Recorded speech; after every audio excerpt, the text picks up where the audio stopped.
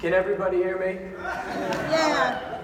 I'll apologize. I was trying to get my tie on before the show, and I got rushed by a liberal idiot, and she said I had to come out, but I apologize for the appearance.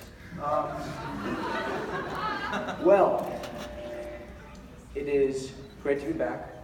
I just have to thank you guys for coming out because this crowd is huge, just huge. You know, the only thing I like more than a good crowd is a good poll. And believe me, after this contest, after I win this contest, the polls are going to go up big league. Trust me. I just have to take care of one thing. You hosts over there, when you announced me, did you really call me Barack Obama? I mean, listen, I know that people, great people, say that orange is the new black, but do I look like I was born in India? I mean, I get it. Accidents happen. I mean, that's how Nagel was born, so I understand. It's true. I know she didn't like that one, but I call her, there's a reason why I call her the dishonest Miss Nagel, because she tells her classes she was wanted, but she was really an accident, believe me. I mean, you two? You're fired. Well, you know, it is great to be back here at Westwood Regional High School. Last year, I stood on this very stage as candidate Donald Trump. And tonight, I am back. I know, it's pretty funny that you guys didn't take me seriously last year, but now I'm back. I am back as President Donald J. What the hell? Not my president.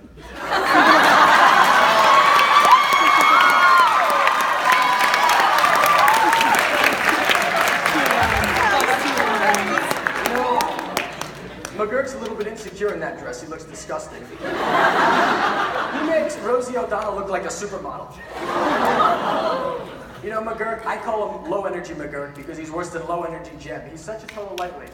This guy, he's so miserable. I mean, you see him in the halls, he's walking like his cat just got hit by a Mack truck or something. He's just so But, you know, I get it. I really do get it because it's a tender subject, and I know you guys, whatever. But, really, so like I was saying, before I was interrupted by a liberal with the IQ of a cinder block, listen. Last year I stood on this very stage. As candidate Trump, I told you that already, I know. So, last year I did this competition, and it was a wonderful affair. By affair, I mean like an event, not the type of affair that Bill Clinton had in the Oval Office. I had another joke planned, but Miss Coffey didn't let me say it. Okay, I know. But it was a great affair, and I didn't win the competition, even though we all know I should have. I lost to a kid, a total lightweight, by the way. I won't even mention his name because I wouldn't want to offend him. But he came out in this ugly blue and white skirt. He sang a song about rainbows. He had a horrible voice. And the guy was probably deaf. At least he was tone deaf, that's for sure. And he came out with this disgusting puggle from China. And you guys were there last year. It's so disgusting, this dog. The ugliest creature I've ever seen. I mean, this dog was uglier than Michelle Obama. That's got to be put in the Guinness Book of World Records because Michelle Obama sets the bar pretty high. We all know that. And, you know, as much as people like Michelle, personally, I don't like her very much, but a lot of people like her. I think she's highly overrated, and she definitely wouldn't be my first choice, believe me. But, you know, just watch. You turn on the Clinton News Network later, and the fake news media will say something stupid like, oh, Donald Trump doesn't like Michelle Obama because Donald Trump doesn't respect women, which is a total lie. Because nobody has more respect for women than I do. It's true. If I didn't respect women, I wouldn't have married 3 different ones. I mean, by the next election, I'm going to be on my 6th wife, okay? I'm going to have more wife than I have children, okay? And I have a lot of children. I love my children.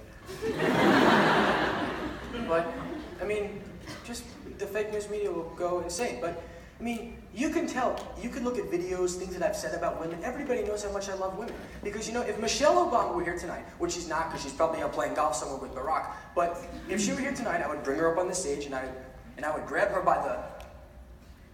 I'd grab her by the hand. And I would say, you know, Michelle, I really don't like you, but I respect you. But, you know, this whole issue with Michelle Obama and the lies that are spewed out by the liberal media every day is just another way the media portraying the propaganda throughout the country. The set of lies about Michelle Obama is almost as big as the single lie that Barack Obama was born in the United States, because we all know he wasn't born here. There's no way in hell he was born here, because Obama looks about as Hawaiian as I look Japanese, okay? And look, do I look Japanese? Believe me, I'm not Japanese. You know, don't get me wrong, I love Japan. There's so many wonderful people in Japan. I get my TVs from Japan. I have hotels in Japan. I have golf courses in Japan. And I love sushi. And I love going to Kiko on Route 17, but I'm not Japanese. And we all know that. You know, I think that even Helen Keller would be able to tell that I'm not Japanese. And Helen Keller is a total lightweight, we all know that. I know Nagel didn't like that one very much. She's cringing. Look at that, dishonest Miss Nagel. Her head is down. That face is worse than the face that she made on election night when I won it in a landslide. Because we all know that. But anyway, my time is getting up. I see Miss Kaufman's not very happy. But my time is coming up, so while you people have to watch the lightweight performances of my competitors, I have to get back to running this great country. But before I go, I want to tell you one thing. My competitors are going to say a lot of things about me, a lot of bad things. Don't believe them. And regardless of what they say, know this. Nobody has bigger hands than I have. And nobody has a bigger... she's not going to let me say it, but I think you guys know where I was going with that. It's very true, believe me. So, I know Miss Nagel didn't like that one either. But my time is up, so I'll leave you with this. By working together and by joining forces, we will make America strong again. We will make America rich again. And folks, we will make America great again, greater than ever before. Thank you, and God bless the United States of America.